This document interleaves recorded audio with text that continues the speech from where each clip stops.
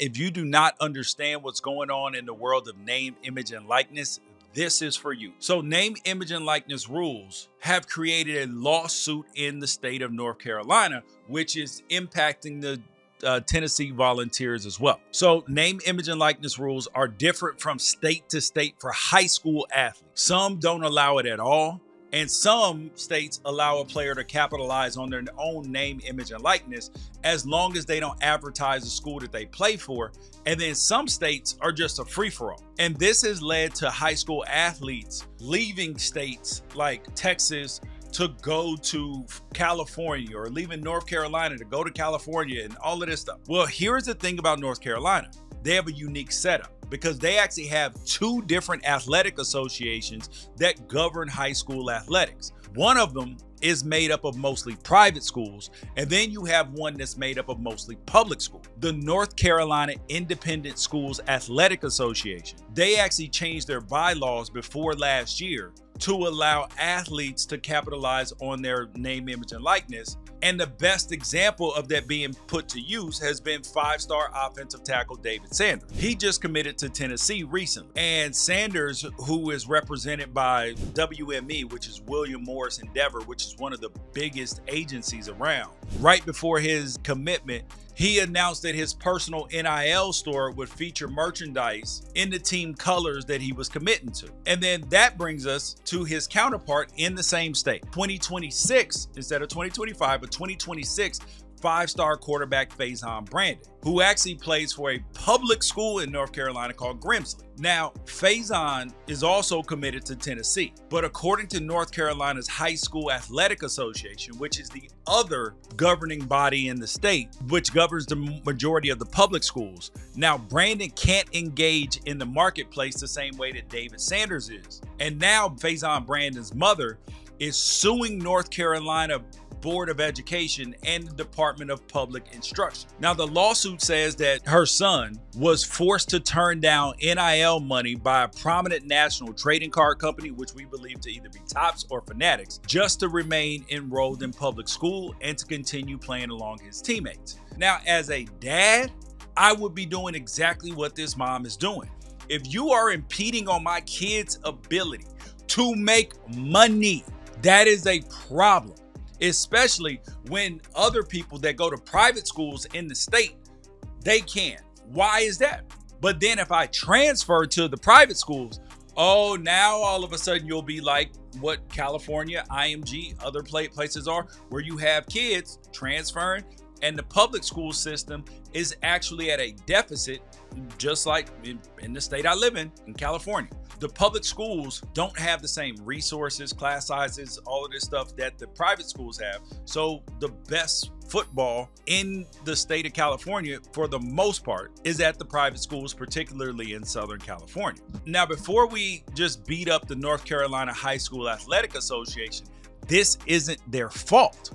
Now, it's important to know that their board of directors actually did approve a policy over a year ago that would allow high school athletes in North Carolina to pursue and profit off their name, image, and likeness opportunities. So you're wondering, George, okay, so if they did it, what's the problem? Well, before that rule could be cemented into place, the North Carolina State House and State Senate, they passed Senate Bill 452. So look that up, Senate Bill 452 in North Carolina. Now, the bill was meant to increase mandatory minimum insurance limits for North Carolina motorists for the first time in 24 years, which, for whatever reason, was going to pass with flying colors. But this is what happens in politics all the time, is that people put other stuff in bills, they sneak it in on stuff that is going to for sure pass. But what actually happened is North Carolina Republicans added to the bill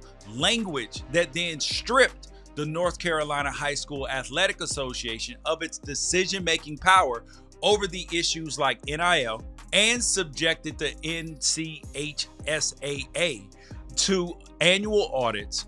And most importantly, the conservative state government of North Carolina allowed the government to define the rules for biological participation requirement. So that's right.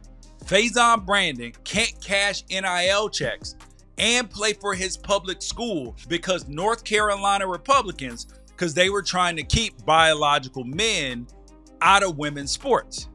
Okay, so you're like, okay, that makes sense, right? No, the issue is that they used a bill about auto insurance minimums to make that happen. And now there is a big backlash on it when it comes to NIL and the public schools. Because I'm not here to tell you what to believe in or how you feel. I have stated how I felt about that issue in another video.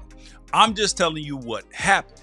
Now, North Carolina politicians, in an attempt to expand the government control over the state athletic association, they restricted its residents' ability to participate in a free market unless they enroll in private school governed by an entirely different athletic association. But just because the state took control doesn't mean that they just can't find common sense solutions for public school kids, right?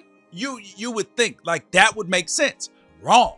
Because North Carolina, the Board of Education, then put rules into place that started on July 1st of this year that banned public appearances or commercials, autograph signings, athletic camps or clinics, the sale of NFTs, non-fungible tokens, product or service endorsements, and promotional activities indulging in personal and social media advertising. What?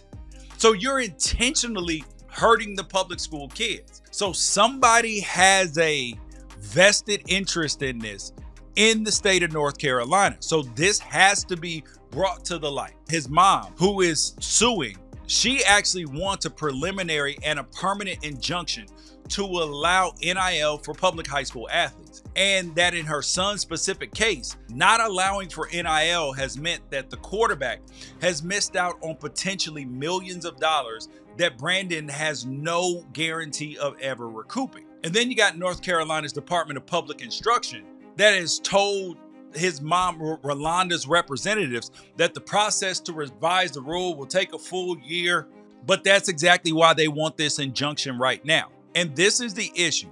This goes to socioeconomic issues. Private school costs money. This is something that has to be fixed and is 100% wrong. 100% wrong.